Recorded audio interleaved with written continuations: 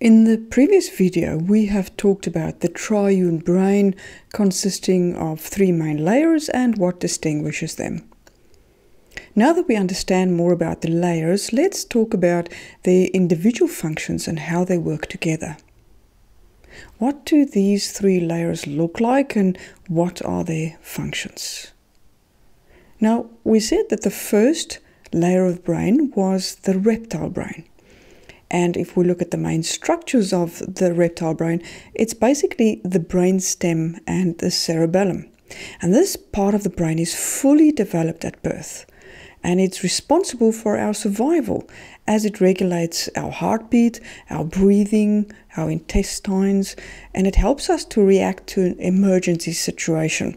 When we need to run away from danger, we need to fight the danger or simply freeze or faint because of the danger, this part of our brain is activated and protects us.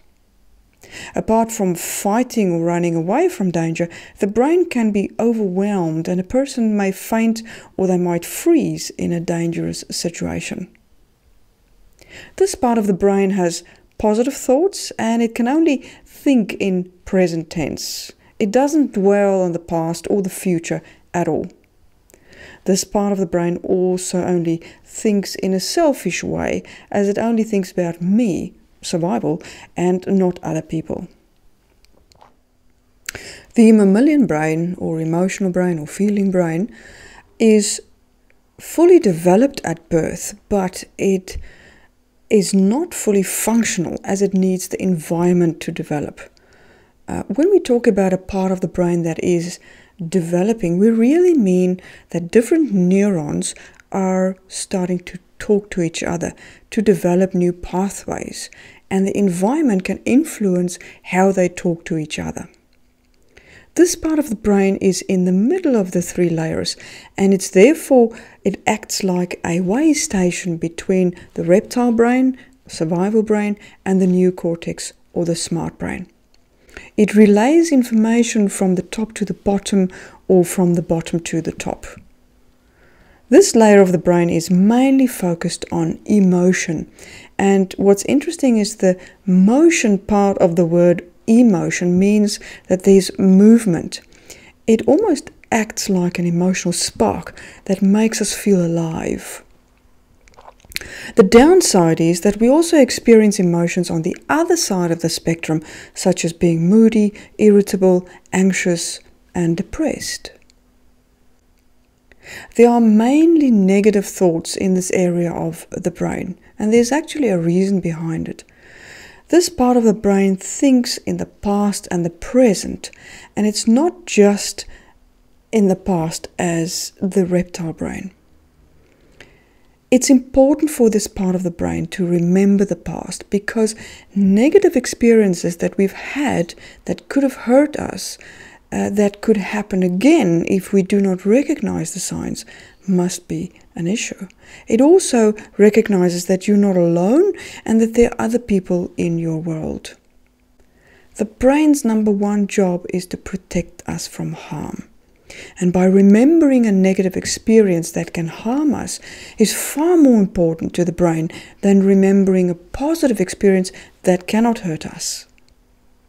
This is especially important in terms of trauma and how the brain can hold on to and remember the trauma as a way to protect an individual from experiencing it again. This part of the brain undergoes major changes during adolescence, and it makes teenagers extremely sensitive to the world around them.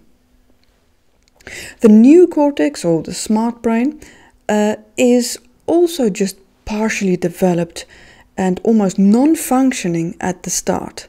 It also needs the environment to develop, just like the mammalian brain. We call this part of the brain, specifically the front part of the brain, the boss or the CEO of the brain, because this part of the brain helps us to think logically about things and make smart decisions. It helps us to do more than just survive. It actually helps us to thrive and have a quality life. It's responsible for things such as impulse control, planning, morality, inhibition, social interaction, willpower, motivation, decision-making, analytical thinking, logic, and creativity. The smart brain thinks in the past, present, and the future, and both positive and negative thoughts. And it also recognizes that we can care for others and we can learn to show empathy towards others. How does it work and what is the process? How does information travel between the world outside and the brain?